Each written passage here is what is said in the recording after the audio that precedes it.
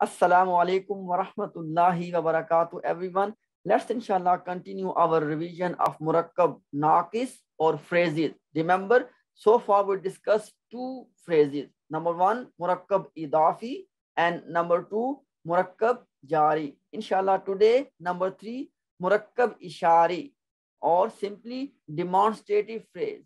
In other words, when you point to something. Now, obviously, when you point to something, it has two parts. Number one, the pointing word. In Arabic, we call ismul ishara. And the object you are pointing to.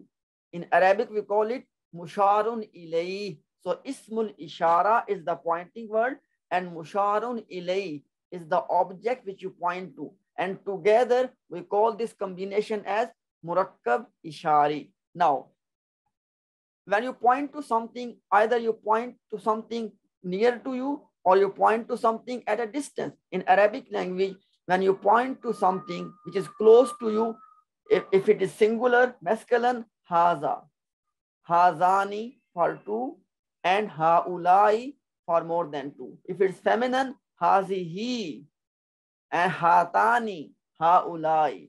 Basically, this is the pointing word if something is near to you.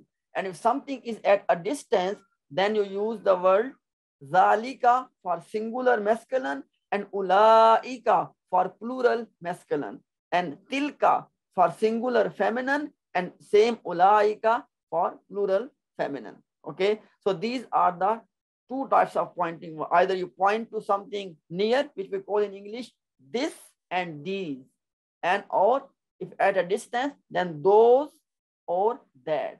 Let's take an example. If I say haza al-kitab, haza is ismul ishara, and al-kitab is the object I am pointing to. Haza and al-kitab together, they will make a murakkab ishari, and it means this book.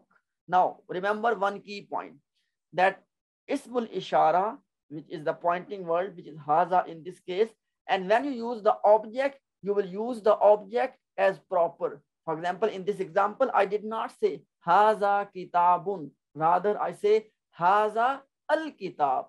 What is the reason for this? Inshallah, we will discuss in future. But for now, just remember that object is used as proper. So this was our third phrase or murakkab naqis, murakkab ishari. Assalamu alaikum wa rahmatullahi wa barakatuh.